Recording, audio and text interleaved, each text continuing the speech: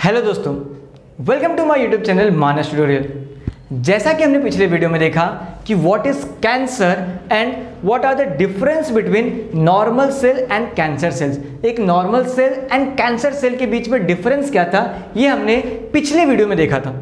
Now in this video हम लोग बात करेंगे कि what are the types of cancer, cancer के कितने टाइप्स हैं, and what are the properties of cancer cells. जो कैंसरस सेल्स होते हैं उनकी प्रॉपर्टीज क्या है, इन दो चीज़ों के बारे में हम लोग डिटेल में देखेंगे। चूँकि जो detail properties of cancerous cell है वो थोड़ा सा डिटेल में जाएंगे, सो जो ये वीडियो है वो थोड़ा लेंथी हो सकती है। So it's my request to watch till and. पूरा डिटेल में अगर आप वीडियो देख लेंगे सो आपको पूरी properties and what are the types of cancer उसके बारे में आपको डिटेल में नॉलेज हो जाएगा। So please watch till and तक। सो लेट्स स्टार्ट करते हैं पहले टाइप्स ऑफ कैंसर के बारे में कि कितने टाइप्स के कैंसर होते हैं। सो मेनली जो कैंसर है वो डिवाइड होते हैं into 4 types. Number 1 is carcinoma, second is sarcoma, third is lymphoma and मायोलोमा and the fourth one is leukaemia. अभी एक एक के बारे में डिटेल में देखते हैं। सो स्टार्ट करते हैं। Number 1 is carcinoma. कहीं भी कार्सी वर्ड आ गया, it's related to cancer. So carcinoma means क्या होता है, ये जो कैंसर होता है वो कहाँ पर होता है, स्किन में या फिर टिश्यूज में होता है।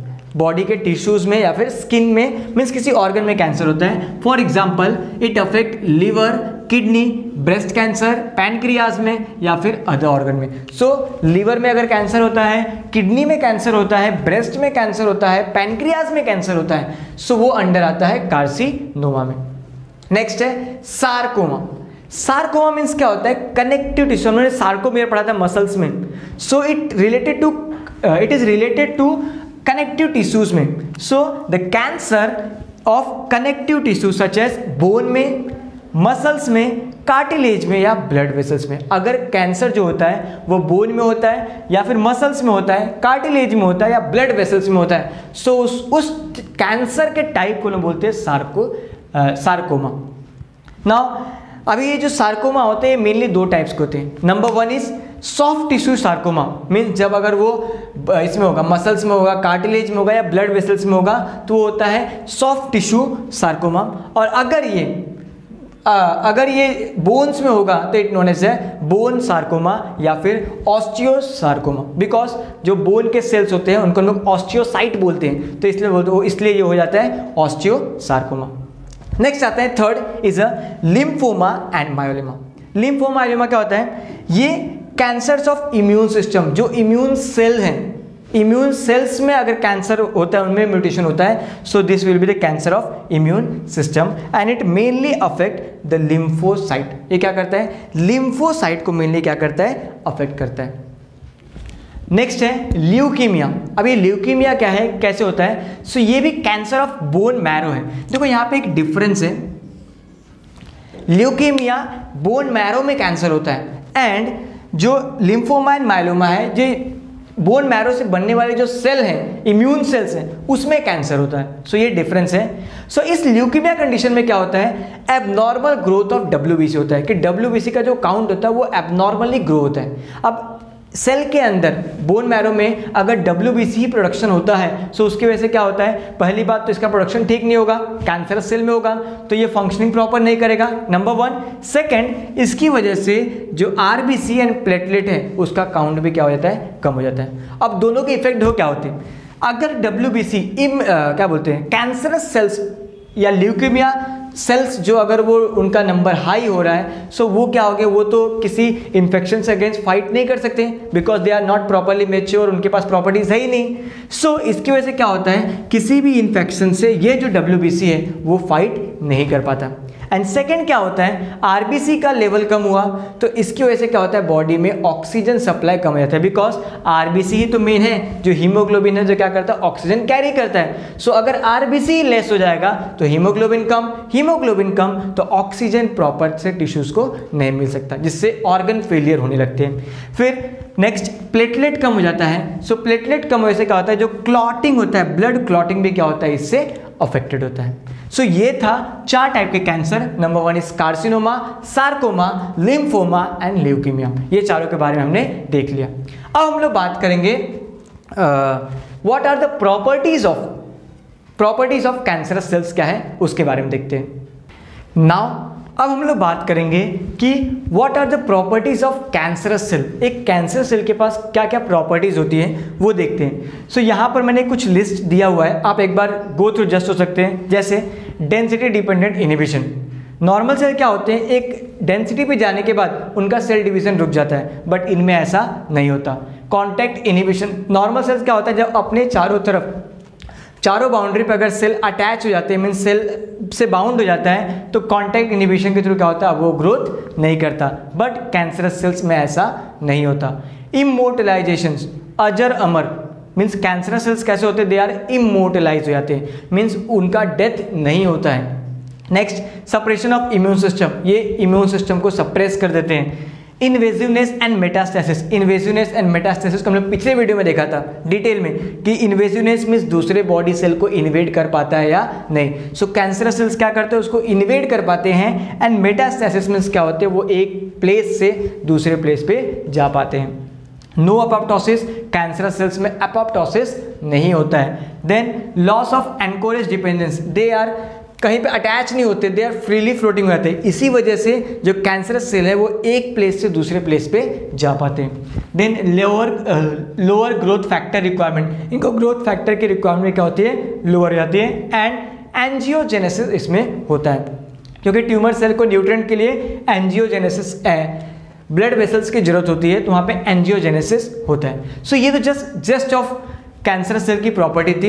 अब हम लोग एक एक के बारे में डिटेल में जाएंगे कि कैसे कॉन्टैक्ट इनहिबिशन होता है, कैसे डेंसिटी डिपेंडेंट इनहिबिशन होता है, ये सारी चीजें हम डिटेल में देखने वाले हैं। So now we will talking about detail of each properties. So each property के बारे में डिटेल में जाते हैं। सो पहली प्रॉपर्टी हम वहां देखे थे, डेंसिटी डिपेंडेंट इनहिबिशन। अब ये डेंसिटी डिपेंडेंट इनहिबिशन क्या होता है कि नॉर्मल सेल में एक डेंसिटी लेवल होता है, वहां पहुंचने के बाद जो सेल का जो प्रोलिफरेशन होता है वो रुक जाता है। लेकिन जो कैंसरस सेल है उस पर इसका इफेक्ट नहीं पड़ता, डेंसिटी पे ये डिपेंड नहीं करता, ये इंडिपेंडेंट होकर कंटिन्यूसली क्या करता है, ग्रोथ करता है। So normal cell proliferate up to finite density and उस डेंसिटी पर रीच होने के बाद इट इंटर्स इनटू क्विसेंट स्टेज। हम लोग ने दो स्टेज के बारे में जब सेल डिवीजन पढ़ रहे थे वहां हमने किया था, वहां पे हमने क्विसेंट एंड सेंसेंस देखा था। सो क्विसेंट स्टेज क्या होता है कि सेल के पास कैपेबिलिटी तो है डिवीजन के, लेकिन वो डिवाइड नहीं करता है, इट इंटर्स इनटू G0 फेज, जिससे क्या होता है कि सेल फर्दर प्रोलिफरेशन नहीं होता। लेकिन cancer cell do not depend on this density property पे। सो कैंसर सेल क्या होते हैं, वो नहीं डिपेंड होते, वो कंटिन्यूसली क्या करते हैं, ग्रोथ करते हैं। Number second is contact inhibition. हम लोगों ने देखा होगा कि जब नॉर्मल सेल को हम लोग ग्रो करते हैं तो वो सेल की एक केवल एक मोनोलेयर फॉर्म होती है। वो क्यों होती है, due to this contact inhibition की वजह से। कि क्या होता है वहां पे, जब कोई सेल अपने चारों तरफ सेल से घिर गया तो वहां पे क्या होता है, उसका जो ग्रोथ होता है नॉर्मल सेल का वो रुक जाता है।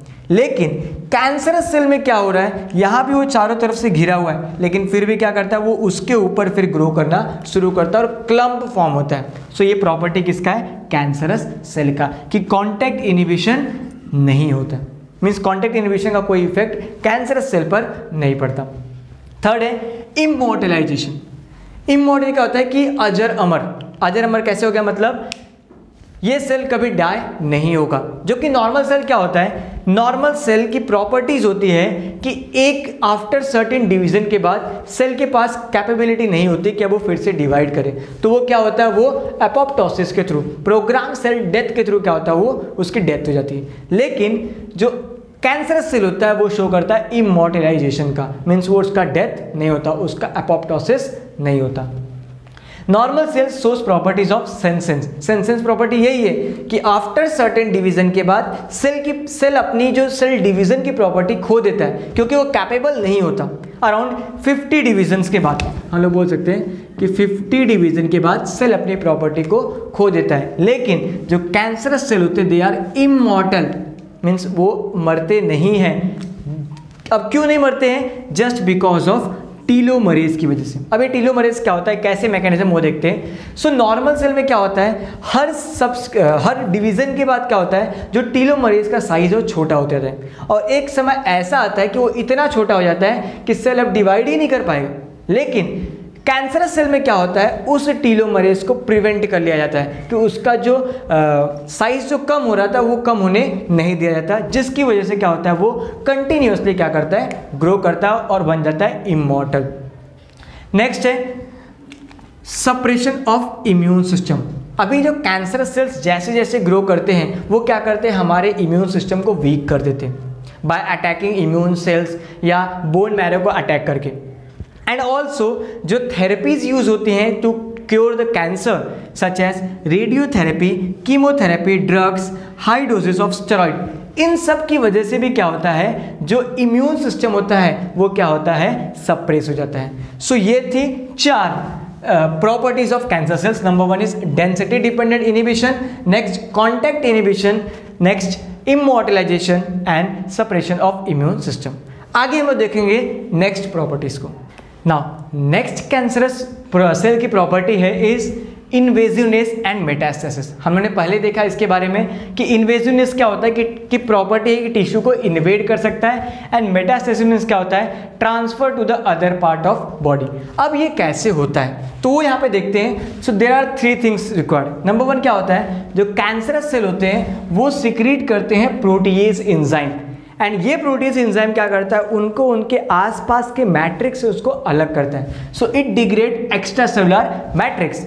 अब वो अलग हो गया, देन जहां वो मूव करेगा, मेटास्टेसिस होगा, वो मूव करेगा।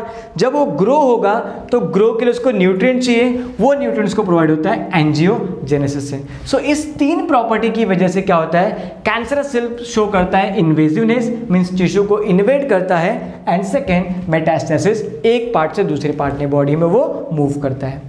Next is no apoptosis, means cancerous cell में एपोप्टोसिस नहीं होता है। नॉर्मल सेल में क्या होता है कि अगर उसमें कुछ गड़बड़ी है तो सेल क्या करता है, उसको पहले रिपेयर करता है, और अगर रिपेयर नहीं हुआ तो उसको प्रोग्राम सेल डेथ या एपोप्टोसिस के थ्रू क्या करता है, उसको किल कर देता है। लेकिन जो कैंसरस सेल होते हैं वो इस मैकेनिज्म को इवेड कर देते हैं। कैसे उसको करते हैं, बाईपास कैसे करते हैं।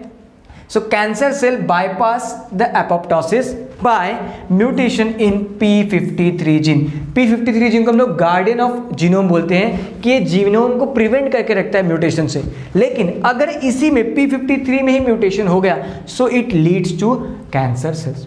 एंड अराउंड 50% ऑफ जो कैंसर होते हैं वो होता है just mutation in p53 gene, क्योंकि यही तो इसको कंट्रोल कर रहा है। अगर इसमें ही खराबी आ गई तो पूरा सेल साइकिल क्या होता है, वो अनरेगुलेटेड हो जाता है, and it ultimately leads to cancer. Next है लॉस ऑफ एनकोरेज डिपेंडेंस। जितने भी नॉर्मल सेल्स होते हैं दे आर क्या होते हैं, attach to a solid substratum पे। मीसेनकाइमल सेल्स को छोड़ के बाकी जितने भी नॉर्मल सेल्स होते हैं they are attaches to the substratum. But जो कैंसर सेल है वो क्या होता है, एनकोरेज इंडिपेंडेंस होता है, इसीलिए वो मेटास्टेसिस की प्रॉपर्टीज को शो कर पाता है। नेक्स्ट है लोअर ग्रोथ फैक्टर रिक्वायरमेंट। अभी नॉर्मल सेल को ग्रोथ के लिए they require very huge amount of growth factors. For example insulin, IGF, insulin like growth factor, epidermal growth factor, platelet derived growth factors. So these are growth factors जो कि normal sales को जरूरत होती है। लेकिन cancerous cells को इस growth factor का जो नीड होता है वो क्या होता है, कम होता है। बिकॉज वो क्या करता है, वो अपना खुद का एक सिग्नलिंग मैकेनिज्म तैयार करता है, जिससे क्या होता है कि वो अपने आप को ग्रो करता है, एंड एंजियोजेनेसिस के थ्रू क्या होता है, वो सारी चीज़ों को कंट्रोल करता है। सो ये था next properties of cancer cells. अभी एक प्रॉपर्टी बचा है एंजियोजेनेसिस, उसके बारे में देखते हैं। The last property of cancerous cell is angiogenesis. अभी एंजियोजेनेसिस मीन्स क्या होता है, formation of blood cells, means blood vessels क्या होते हैं, फॉर्म होते हैं। नाउ नॉर्मल सेल में ये प्रोसेस कब होता है, जब कहीं पे डैमेज हो गया। So as a repair mechanism के रूप में क्या होता है, ये एंजियोजेनेसिस होता है। बट इन नॉर्मल सेल में क्या होता है, ये नॉर्मली एंजियोजेनेसिस का प्रोसेस होता है। बिकॉज जब clump of sales, mass of cells form होते हैं, सो उनको न्यूट्रिएंट सप्लाई के लिए, उनको ग्रोथ फैक्टर रिक्वायर के लिए, उसके लिए उन्हें ब्लड वेसल्स का नीड होता है, तो वहाँ पे एंजियोजेनेसिस का प्रोसेस होता है। अब ये एंजियोजेनेसिस जो है ये प्राइम टारगेट, अगर कैंसर का फर्स्ट या सेकंड स्टेज है सो वहाँ पर ये प्राइम टारगेट होता है कि अगर हम लोग एंजियोजेनेसिस को रोक देंगे सो कैंसर सेल्स जो ग्रोथ है वो क्या हो जाएगा, रुक जाएगा। सो ये एक प्राइम टारगेट की तरह काम करता है, मतलब ड्रग जो टारगेट है, ड्रग का टारगेट है वो एंजियोजेनेसिस को रोकने के लिए किया जाता है। इसके लिए बहुत सारे ड्रग्स वगैरह यूज़ किया जाता है ना। अब ये प्रोसेस होता कैसे है? So it occurs in 4 stages of angiogenesis. Number 1 क्या हो गया? Injury to the basement membrane. जो बेसमेंट मेम्ब्रेन था उस पर क्या हो गया? इंजरी हो गया।